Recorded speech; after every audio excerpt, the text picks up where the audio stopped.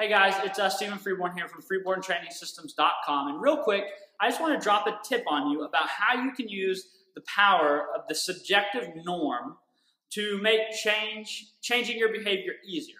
And the idea of the subjective norm comes from a theory in psychology known, it was originally known as the theory of reasoned action, but now it's known better as the theory of planned behavior, which the latter kind of expanded on the former, but in just part of the idea is that if you look favorably on a behavior and other people, kind of significant others in your life look favorably on that behavior, there's a very strong likelihood you're going to do that behavior or take that action.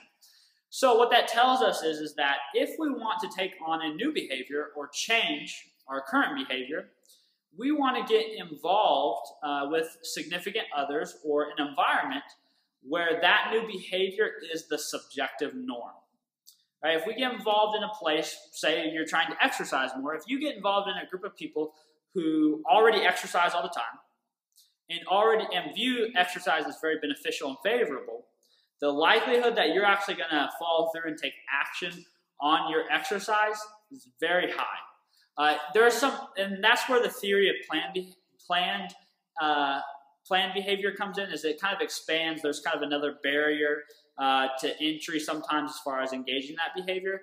But in most cases, to simplify, we can use that subjective norm and we can influence it by controlling the community we surround ourselves with. So trying to find a place where we can engage with a group of people who are already doing what we want to do and look very favorable on what we want to do. And that's going to rub off on us. It's going to allow us to practice that behavior long enough for it to become habitual with us and just another thing that we do on a daily basis. So don't forget the power of subjective norm. That subjective norm can not only help you learn new behaviors, new beneficial behaviors, but it also can be very powerful in that it can hold you in detrimental behaviors and old behaviors that you want to get rid of.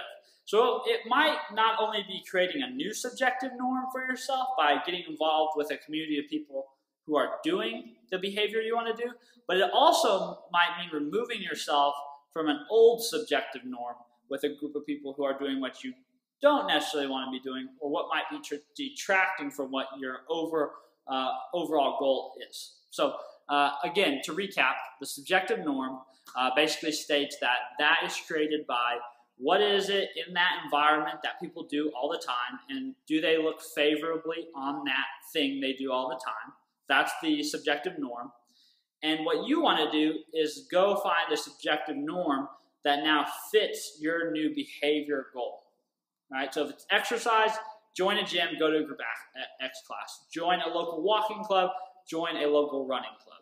If it's you want to cook more meals at home, then you need to go find a cooking class, sign up, be around people who like to cook, who know how to cook, who value cooking, who make meals at home, because all their views will rub off on you, and you will want to engage in the behaviors that they find valuable, because they will give you positive regard. And we all as humans kind of would like to have some positive regard from other human beings. So it's just a way for us to kind of leverage what we know about our own psychology to not have to kind of strong-arm this change process. So I hope that helps. Don't forget about the power of subjective norm. It can be evil, it can be good, depends on how you use it and whether you're conscious of it.